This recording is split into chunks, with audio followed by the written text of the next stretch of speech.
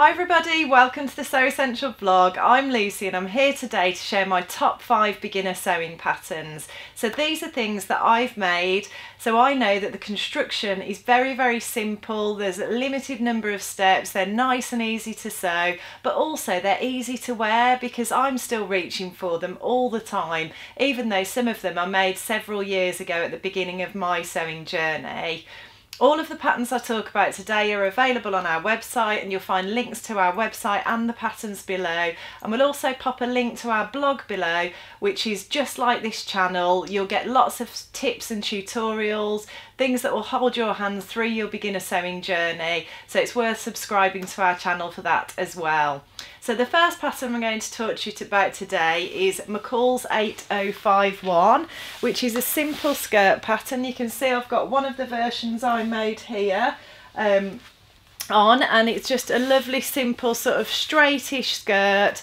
It's got darts at the front and darts at the back, which give you a bit of shape and are a great technique to learn early on in your sewing journey, because this is what we use to create the shape that we need to fit our bodies. It's finished with a facing, so it hasn't even got a waistband, so it's a very simple finish. You just sew a little bit of fabric and tuck it inside is the way a facing works, so that's a nice simple easy finish there. And then it's fastened with a zip at the back. Now I've put an exposed zip on this version of the skirt. I wouldn't recommend that for a beginner, that's a bit more of an advanced technique, but the pattern suggests just a normal skirt zip, and that's what the instructions are for. So I sort of hacked it and made it my own by putting the exposed zip on, but the instructions in the pattern will just tell you how to do a normal skirt zip. So another great technique for you to get under your belt early on. It's just a great skirt for beginners. I made this one in a leather look fabric, which I definitely wouldn't recommend for a beginner. That's a bit more of an advanced fabric, but for a beginner I would recommend you could use denim, you could use a cotton that's got a bit of weight and structure to it, like a cotton sateen perhaps, nothing too floaty and drapey like a cotton lawn, but something like a cotton sateen. A nice sort of medium weight crepe would work. So there's lots and lots of different options that you can use, and then like I've done, once you get a bit more experience and you get a bit more adventurous, you can try other types of fabrics, you can try other types of zip fastenings, but it really is a lovely wardrobe staple. I wear this leather look one all the time. I wear it, I absolutely love wearing it. This is the shortest version, which comes a couple of inches probably above the knee, but this pattern does also come in 5 lengths, so there's a lot of mileage there as well. You can make different variations of it, which I've done. I also made one of the longer lengths. This isn't the longest one, but it's probably about knee length. I attached it to a bodice to make it into a dress, but I made it in this satin back crepe fabric, and that worked out really well as well. The fit was really good on that as well. So yeah, there's options for 5 different lengths. There's also options to have a go at sewing a vent on the back of the skirt, which is when there's a little sort of opening and a little flap on the back at the bottom of the skirt, which just allows you a bit more movement for those longer midi lengths. And then there's also options to sew some little belt loops on as well. So lots of things to have a play around with, lots of mileage in this pattern, but a classic wardrobe staple that you'll find yourself reaching for time and time again.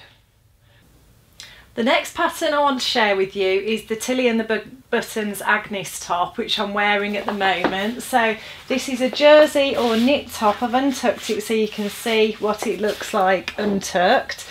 I've made the long sleeve version, but you can also make a short sleeve version. And then there's also options for a little bit of ruching at the front here, or doing some ruching on the sleeves. Now, a lot of people avoid knit and jersey fabrics when they're starting out on their sewing journey, and I think, to be honest, that's probably born out of the fact that back in the day, jersey and knit fabrics weren't very readily available. They were a little bit more difficult to come by, therefore there were less sewing patterns designed for them, people were less aware of them and less experienced with them, and I think that's carried through. But in today's market, jersey and knit fabrics are really readily available. They're super comfortable and easy to wear. If you look in your wardrobe, you've probably got lots of knit and jersey simple t-shirts and dresses and things. So I just think actually it's a great idea to sort of cut your teeth on these fabrics early on in your sewing journey and be brave and have a go, because I certainly did that, and I'm really glad that I did, because I discovered that actually there's nothing to be scared of. And certainly with Tilly and the Buttons patterns, they really hold your hand every step of the way. So they tell you how to sew with these fabrics, what needles you might want to use. You'd want to use a ballpoint or a stretch needle, and you can get all of those on our website. The links to our website are below. But they really hold your hand through it, and I just think actually it's a great idea to just have a go early on and get your confidence with these fabrics, because you can make lots of really comfortable wearable garments if you can build your confidence up with these. I think the most challenging thing that you'll have to do is sew the neckband on. But again, Tilly in the instructions explicitly talks you through exactly how to do that. Really holds your hand through it all. So yeah, I would highly recommend this pattern, and I just think it's something that many of us need in our wardrobe and will wear lots and lots and lots. So that's my second pattern.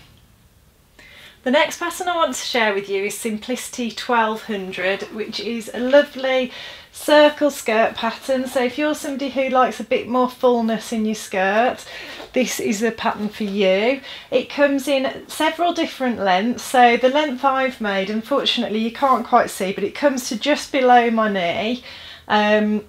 But there are other length variations as well. There is a waistband on this skirt, and then it's fastened with a zip at the side there. Now I chose to do a concealed or invisible zip there, but you could choose to just do a normal skirt zip, which is what's suggested in the pattern. So it's a nice, simple, easy make again. Classic look to have in your wardrobe as well. As I said, there's options for different lengths with this one, and then there's an option for a contrast band at the bottom of the skirt. There's an option to do the skirt without a waistband as well. And then there's also an option to do a version with like an overskirt, so it's a really nice look, say with a broderie anglais or a lace or something like that, where you want to have a skirt underneath and then something sheer on the top, for example. So I just thought it gives you a few different options to play around with on this very classic take on a circle skirt. So I should just say as well, the skirt that I just talked you through, the circle skirt Simplicity 1200, I made that in a medium weight crepe. It is for woven fabrics again, so things like a medium weight crepe or a cotton sateen would be a great fabric to work with on that skirt for a beginner. So on to the next pattern, which is the Cielo dress and top pattern by Closet Case Patterns. So I'm wearing the top at the moment. It's a lovely modern boxy tee. There's no fastenings, no zips, no buttons, nothing like that to worry about. You just pop it on over your head, which makes it lovely and comfortable and easy to wear. And it's easy to sew up as well. I made the top in a cotton lawn, but I also made the dress in a denim as well, so you can see that there. And the dress version is just a lovely simple loose-ish fitting shift dress. There are bust darts, so you've got a little bit of shape at the bust, which is nice on the top and the dress.